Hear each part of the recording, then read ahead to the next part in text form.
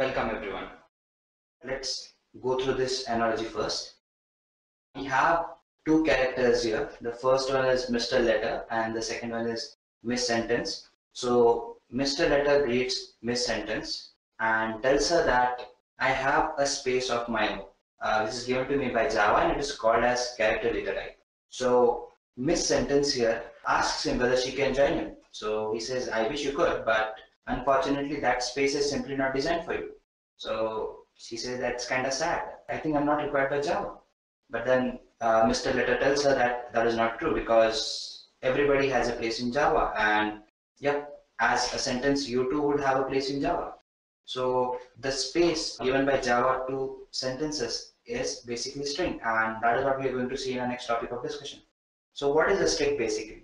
So we all have seen numbers which can be stored using integers, and if we have more numbers, so in order to store those numbers, what we do is we use the arrays, which are nothing but spaces which hold sequential numbers or integers. So what do we do when we have multiple characters to handle? Because we know that a single character can be handled by using the character variable.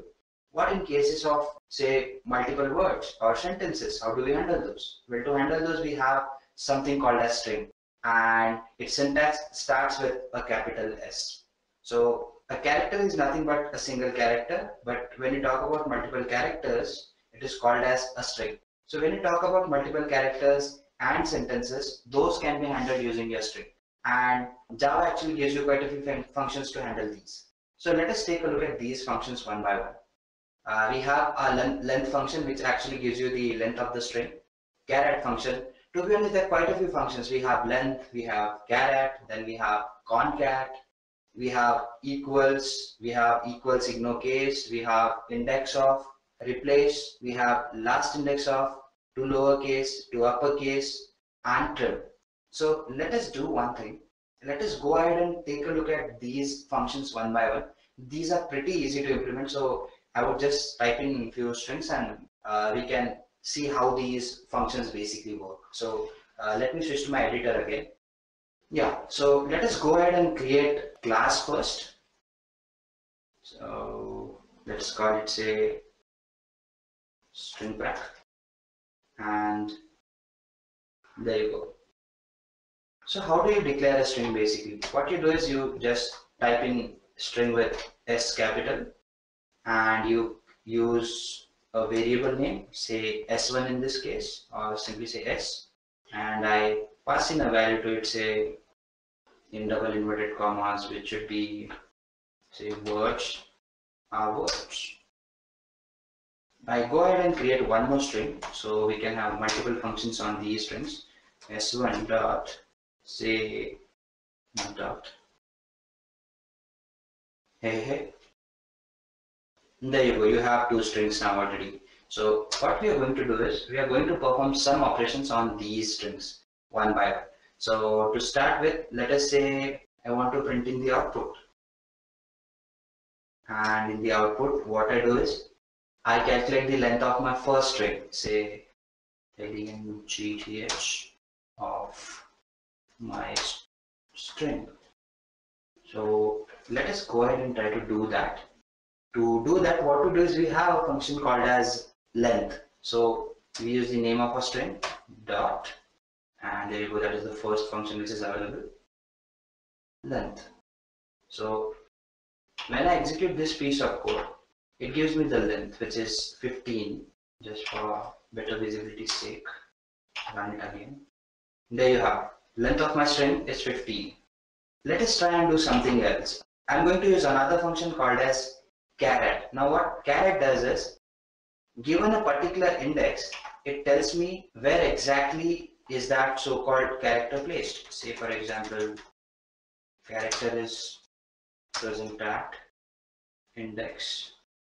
Let's go back and say s dot caret, and the index is, say, my 0th index, or let us say, yeah, let's take 0 for reference now, and let us run this code. So what it does is, it says character is present at index, which is W. because my 0th index points to this number. So if I had used some other values, say for example 1, it would have given me the index O or the character O, which is here. Yeah, there you go. So that is what char does. It returns you the value at the given index. So now let us go ahead and try one more function. This time I'm going to do the concatenation.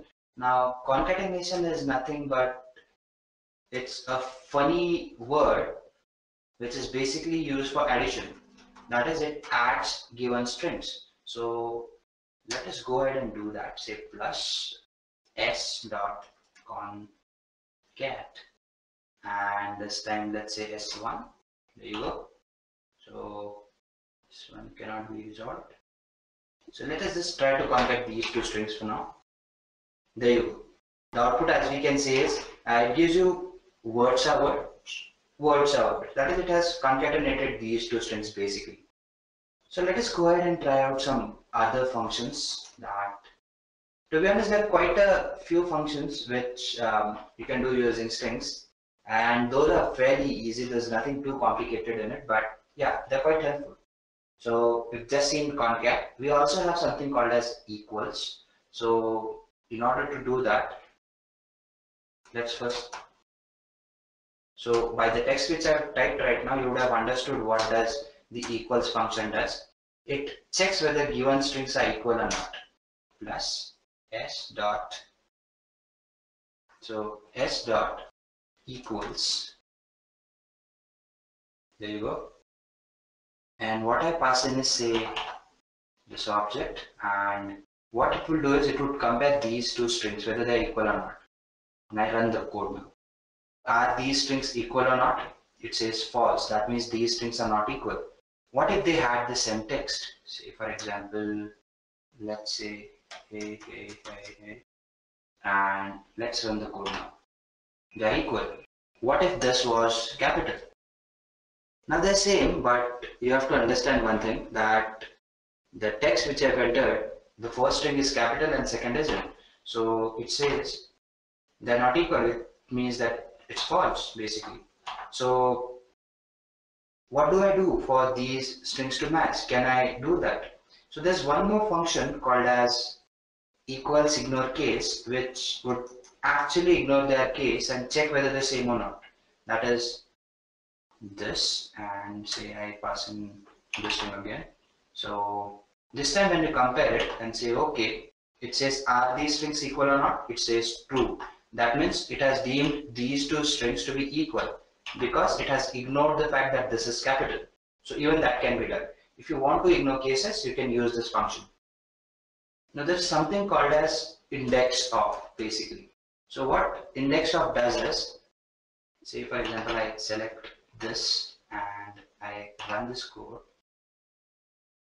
It gives me an index, say -1. Say for example I put in a particular value there. So yeah, if I just put in the index here, say for example I put in a character E, it would give me its index. It gives me -1. There's a reason for it, because I do not have E in my first string, I have it in caps. So say I put in, say run. There you go. The first index is 1 because this is 0 and this is 1.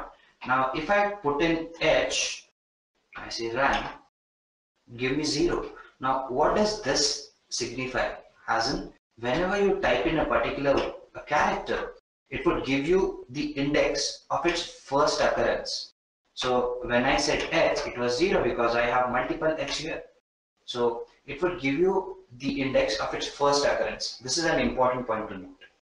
So there you go. There's one more function which would actually help you just about replace the values of your so-called strings or values in your so-called strings. Say for example s dot replace, and this time say I replace my old character, say my E, with my new value, which is say H. Now this is a character replacement we are talking about. I'm afraid it has to be in inverted commas because, yeah, there you go. And I say run. You have the name. So as you can see, E has been replaced with H. So this is what the replace function does. Then you have other functions like lowercase, uppercase. So what we would do is, now we have string 1 in uppercase already. So let us just convert it to say lowercase, and let's go ahead and let's say run. There you go. Everything is converted to lower. So I could have likewise gone ahead and converted this to uppercase as well. And I would have said run. And there you go. Everything is converted to uppercase. This is in case of second string, which is S1. So yeah, that pretty much sums up all the operations which you can perform. I don't remember anywhere. Yeah, we have one more left. We have something called as string now, or trim I should say. Say for example, I have this first string which has spaces here, and I need to get rid of those spaces. So I have a function called as basically trim, which would trim out all the spaces that are there, and you don't have to worry about it. So there is no space here, no space here. So that is what trim does. So basically we've seen all the functions that string deals with, that is length, caret, concat, equals, equal signo case. We have index of, replace, to lowercase, uppercase, and trim. So that is what strings are, and that is how you handle strings in Java. So let us move ahead and take a look at our next concept now. So yeah, this brings us to the last topic of today's module, that is string buffer. Now, we all have studied strings. String buffer is very similar to strings. We have one more concept called as string builder, which is again similar to these two, but there are slight differences between the three. So let us discuss these one by one. First, what a string buffer is. It is nothing but it is a Java class which is mutable in nature, and it is both read and write. So how is it different from a normal string, and what does it do? Now, if you take a look at string, what string does is, once you create a particular object and assign a value to it, if you are supposed to assign a new value to it, it has to be assigned at a new memory location. So that is where a string is restricted. You cannot use the same memory location for another object or value. Whereas a string buffer lets you do that. Suppose if you used a particular memory location, using your string buffer, you can allocate or you can change values for that memory location or update values in the very same memory location using the same object. A string buffer, that is why is mutable, and it is again similar to something called as your string builder. So what is the difference between a string builder and a string buffer? Both are mutable and both let you work on the memory space that is there and update it. But a string builder is not thread safe, whereas a string buffer is thread safe. Now this is one concept which we are going to see in third and fourth module. So once we get into the details, or we understand concepts where we talk about thread and all those things, you will be understanding what thread safety is. So that is when I would be able to talk about these ways in which a string builder is built. So this part and this part is discussion for the next two modules probably. For now, all we have is a string buffer, which is nothing but something, an advancement over a string, where you can actually modify or update your space which is available with you. So when should we use a string and when a string buffer? Well, as the answer says, if you want to use a memory space, or you do not want to make changes to the given memory space and you're happy with using the same value for the given memory space, then you should stick to strings. Else you should use a string buffer, which is a better option since it is mutable. So what I'm going to do is I'm going to go ahead and give you a small demo where we can see that a string buffer is actually mutable. So let me quickly switch to my editor. So there you go. I've gone ahead and created a simple code here. In the code, as you can see, we have a class called as string buffer demo, and what I've done is I've created two strings using a string buffer class, and I've given it two values, hello and word. In string buffer, you do not use concatenate, you use append instead, but the function is same. So when I just go ahead and append my string 1 and with my string 2, basically what happens is it merges the string. But if I had done it using a normal string and I had concatenated it, if I had printed the value of string 1, it would have been the same. That is, in this case, it is hello. So even after concatenation, if I had printed the value of string 1, it would have given me hello. But in this case, when I run this piece of code, I basically get a new value, which is hello world. That means the value in string 1 has been replaced. So my string buffer is basically mutable. That is the only difference between your string buffer and your string. So this pretty much wraps up the session for today's presentation. All we are left with is our so-called assignments. So I've made sure that I've put in quite a few assignments here. We have single array assignments which deal with single dimensional arrays basically, where you are supposed to perform few operations like calculating the largest element and all those things. Fairly easy for you people if you focused on the array part. Next one is for two-dimensional arrays where you're supposed to calculate transpose or subtract a particular matrix from the other matrix, which you can do as well. Third one talks about functions where calculating cubes, palindromes, and all those basic questions have been put into it. And we have function overloading where cube can be calculated by giving in different values where the method name remains the same but the arguments change. We have three other assignments. The first one deals with basically your functions. Second one kind of deals with function overloading. And we have the third one that also deals with strings to some extent. So we would be sharing these assignments with you and even the solutions would be given to you, but we expect you to perform these on your own so that you have sufficient hands-on to actually get introduced to Java, because the concepts are very easy to understand, but the more you practice, the more hand you will have of all these concepts. So yeah, happy learning to all of you, and this more or less wraps up the module on my end. So thank you. Bye-bye.